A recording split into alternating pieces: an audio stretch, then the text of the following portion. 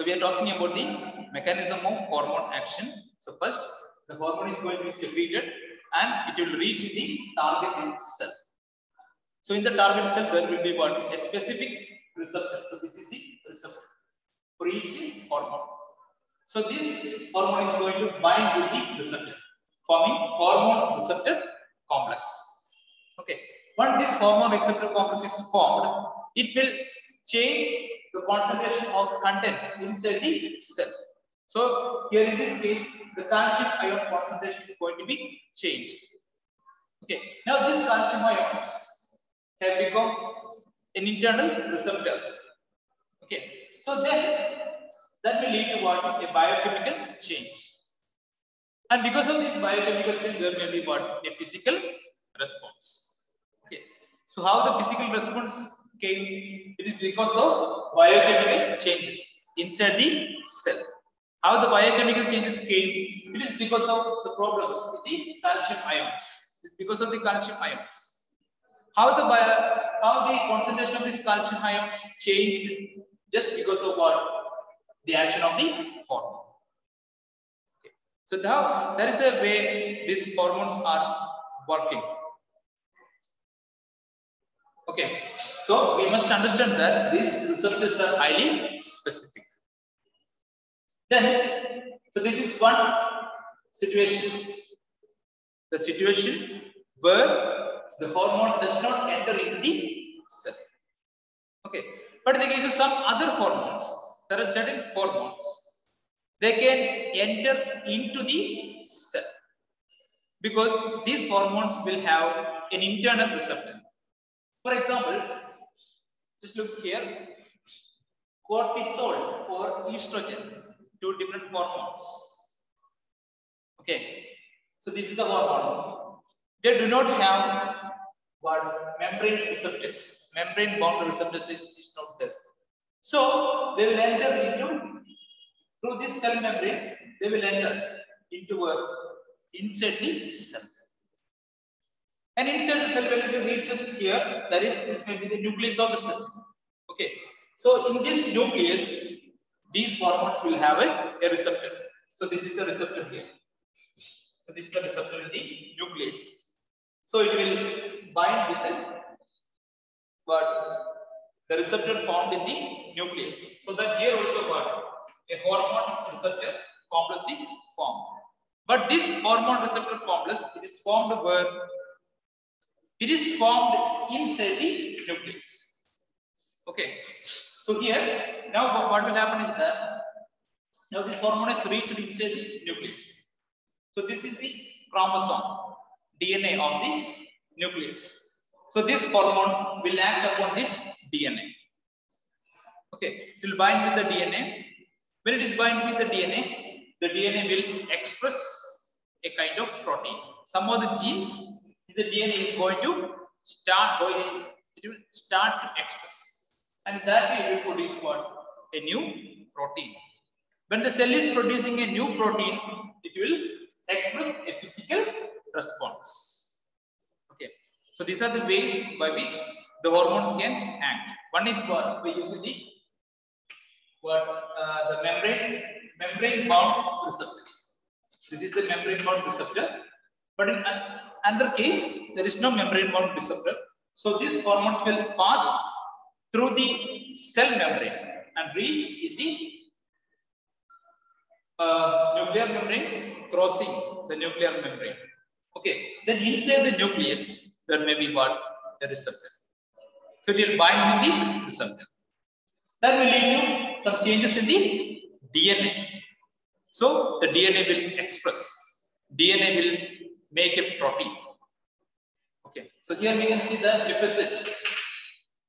And here we can see the estrogen. Or what? Cortisol. Okay. Then, depending upon the chemical nature of these hormones, they can be divided. Here, certain hormones are peptide in nature. They are peptide or polypeptide or proteinaceous. Peptide, polypeptide or protein hormones. Okay. So that is one case. Peptide hormones or what? polypeptide hormones or protein hormones. For example, pancreatic hormones, insulin, glucagon, then like that pituitary hormones and hypothalamic hormones. All these are what? They are peptide hormones. Okay, or they are known as what? Polypeptide hormones or protein hormones. Understood? Okay. Then another case, that is what? Steroid hormones. For example, cortisol from the adrenal gland. Okay, cortisol or testosterone. All these are what? Steroid hormones. Another class of hormones is what? Iodothyronine. Iodothyronine. We studied about this. Triiodothyronine and what? Tetraiodothyronine. T3 and T4. Thyroid hormones. They are coming under iodothyronine because it contains thyronine plus iodine. Then amino acid derivatives, the derivatives of amino acids. Okay. For example, adrenaline, epinephrine or what? Adrenaline. Okay. So in this way, peptide, steroid, iodothyronine, and the amino acid derivative hormones are there. Okay. So here in this case, the steroid and iodothyronine, they will come into the cell.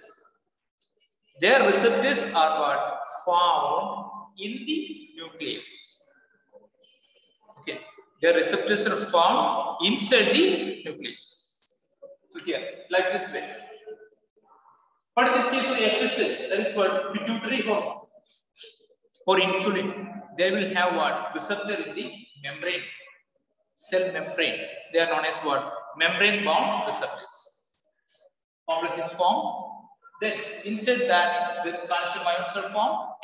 Biochemical change in the physical response. Here also what happens? Hormone directly is coming inside. Go to the nucleus. In the nucleus, they will have what? A receptor. Binding with that receptor. Okay. That will lead to changes in the DNA. Changes the expression of genes. Some genes is going to be expressed. Understand?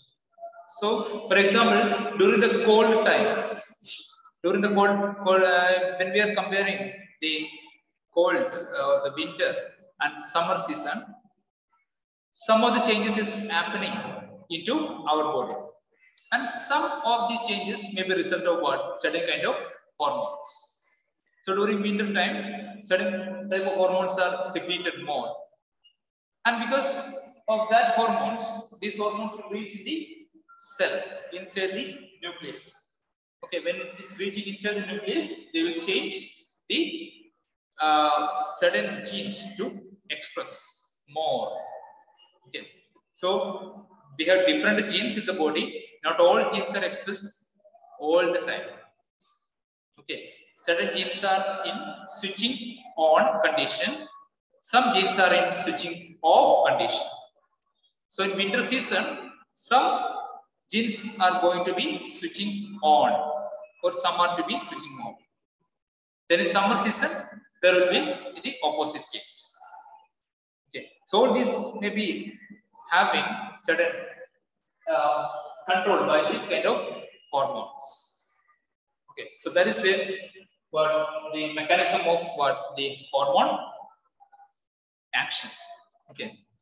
So here we have learned about the hormone action and the types of hormones based on their chemical nature. Okay. So now we are going to winding up. The next class we will learn about the last part of this chapter. There are certain kind of hormone. They are found in some other parts of the body also. That also we have to